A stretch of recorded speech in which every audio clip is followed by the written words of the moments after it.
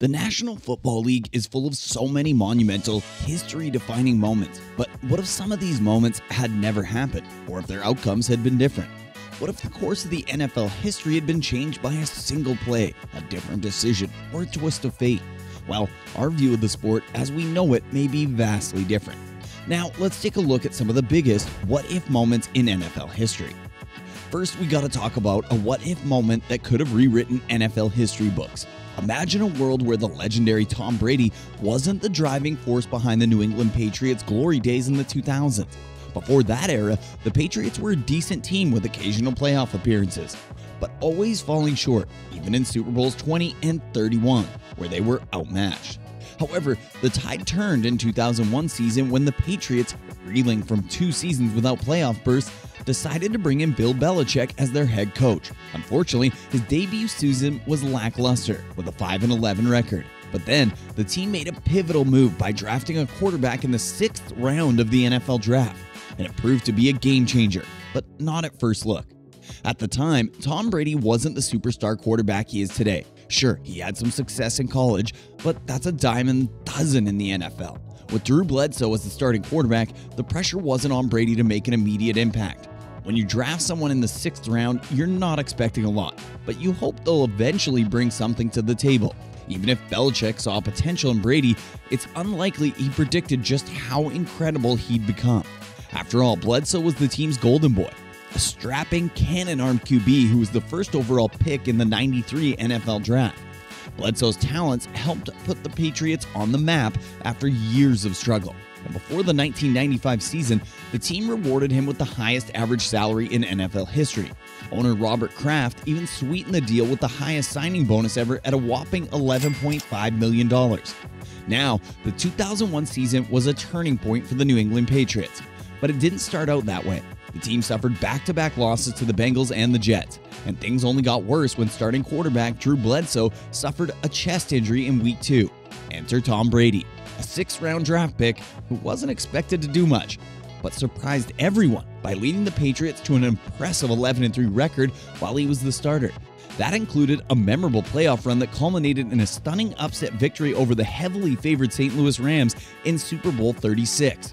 The Patriots' success in that season and the years that followed is a testament to the resilience and determination of the team, led by Brady and coach Bill Belichick. The tuck rule game against the Oakland Raiders, which some would say was a lucky break for the Patriots, was just the beginning of a dynasty that would take over the NFL for the next couple of decades. The Patriots went on to win 6 Super Bowls and were contenders in that entire period. But what if Bledsoe had never been injured? Would the Patriots have still become a dynasty?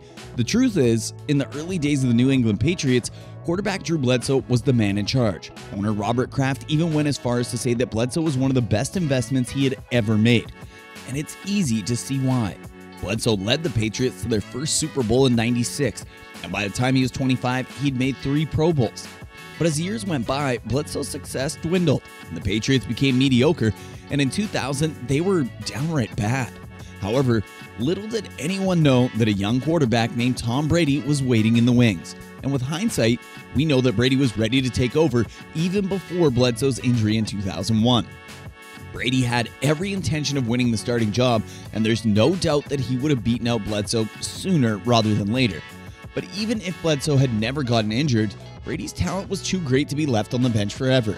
So what would have happened if Bledsoe had never been injured? Well, Brady would have eventually played and impressed, but it would have happened much later. And while the Patriots would have won multiple Super Bowls, their success would have not been as great. Assuming that head coach Bill Belichick eventually made the decision to go with Brady, their success would have hinged on when that move took place. If it happened after they won their 3 Super Bowls in 4 years, their success may not have been as great. But regardless of the timeline, one thing is for certain. Speaking of not missing out on greatness, be sure to hit that subscribe button to stay up to date with all the greatest videos from the world of NFL football. Now, we all know Tom Brady is widely considered the greatest quarterback of all time, but there's one player who could challenge his throne, Patrick Mahomes. However, did you know Mahomes had a what-if moment that could have altered the course of NFL history? See, back in 2017 NFL Draft, the Chicago Bears made a questionable move that still baffles football fans to this day.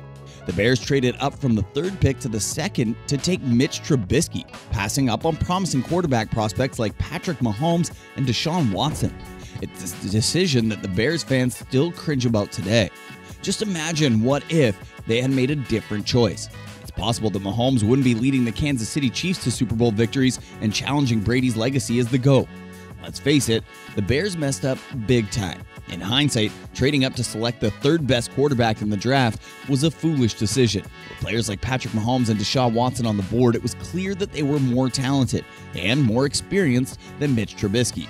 Plus, Mahomes was even available at the 10th pick, which means they gave up valuable assets for nothing.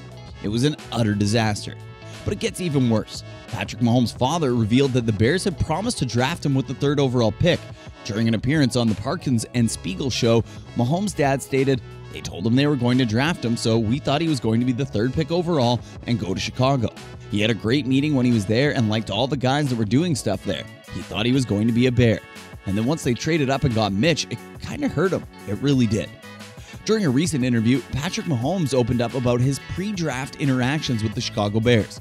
He said, "It wasn't that I thought the Bears were going to draft me, but I was told if they drafted a quarterback that I would be the quarterback that they drafted. And that wasn't necessarily directly from their people, but that was told to my camp."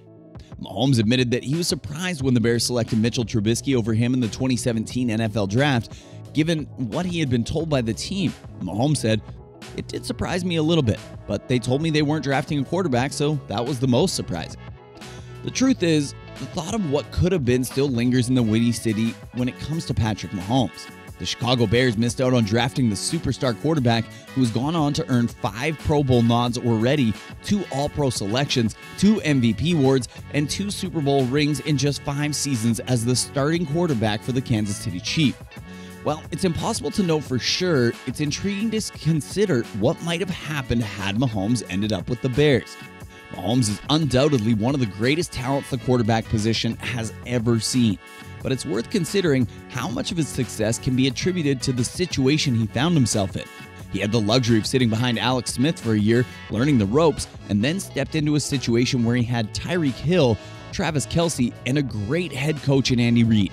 The Bears' situation at the time of the draft was not as desirable as the one Mahomes found himself in with the Chiefs. The talent around him in Chicago, while not terrible, did not compare to what he had in Kansas City. However, Mahomes is a generational talent, and it's hard to imagine him not leading the Bears to at least 1 Super Bowl title at some point during his career. Would the Bears have won 2 Super Bowl rings in 5 years like the Chiefs have? Seems unlikely.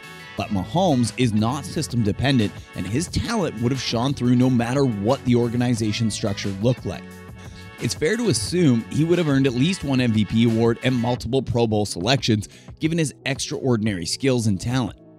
Unfortunately for Bears fans, they will never know what might have been, and they only have themselves to blame for missing out on the opportunity to draft Mahomes.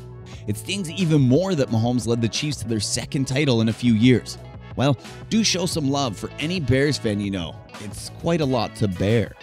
Coming up next, do you ever wonder what the Seattle Seahawks would look like without their former star quarterback Russell Wilson? Well, it's hard to imagine, given the success that Wilson had brought the team since he was drafted in 2012. But believe it or not, there was a time when the Seahawks had another quarterback in mind to lead their team. In the lead up to the 2012 NFL season, all eyes were on the Seattle Seahawks' new quarterback, Matt Flynn. The young and talented Flynn had made a name for himself as Aaron Rodgers' backup in Green Bay and was set to take the starting spot from Tavares Jackson, who had struggled in his time with Seattle. Flynn was expected to be the franchise's long-term answer at quarterback, taking over from the legendary Matt Hasselbeck, who had left for Tennessee. The Seahawks invested heavily in Flynn, signing him to a lucrative contract, and fans were eager to see him don the team's new Nike uniforms and lead the team to glory.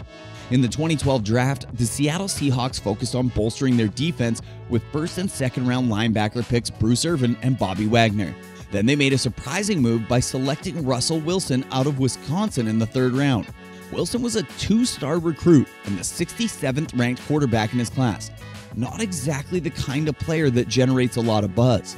However, during the preseason, Wilson competed with Flynn and Jackson for the starting job and emerged as the victor. Despite Flynn's $26 million contract, the 5'11 rookie proved himself in the regular season, leading the Seahawks to an impressive 11-5 record and a playoff win.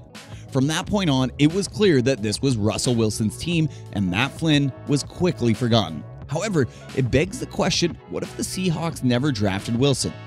Now, when the Seattle Seahawks drafted Russell Wilson in the third round of the 2012 NFL Draft, they likely had no idea how pivotal that decision would be for the franchise. And there is no doubt that without Wilson, the team may have never reached the heights they have over the past decade, including their Super Bowl win in 2014. Wilson's unique ability to create plays and keep opposing defenses guessing has been a key factor in the team's success. With his arm strength and mobility, he has the ability to launch the ball downfield or take off on a run at any moment, leaving defenders scrambling to keep up. In contrast, Matt Flynn lacked that same unpredictability and was not capable of leading the team to a championship.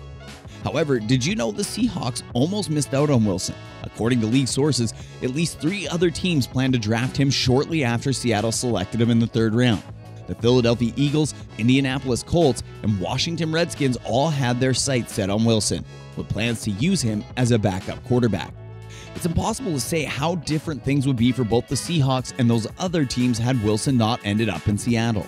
The Eagles, for example, could have had a future star quarterback to replace Michael Vick, while the Seahawks would have been left with Flynn as their starting quarterback. It's also possible that stars like Richard Sherman and Earl Thomas may have left the team without Wilson's leadership and playmaking ability. Overall, it's clear that Wilson's impact on the Seattle Seahawks cannot be overstated. Without him, the team may have never reached the heights they did and could still be mired in obscurity. For other teams, Wilson remains the quarterback who got away, while for Seattle, he is a savior and a key figure in their success. The question of what if will always be a part of the NFL, and imagine how different things could have been if any of these were true. But no matter how many what if scenarios we come up with, we'll never truly know what could have been. And if you enjoyed this video, please give it a thumbs up and subscribe to our channel for more content like this. Thanks for watching.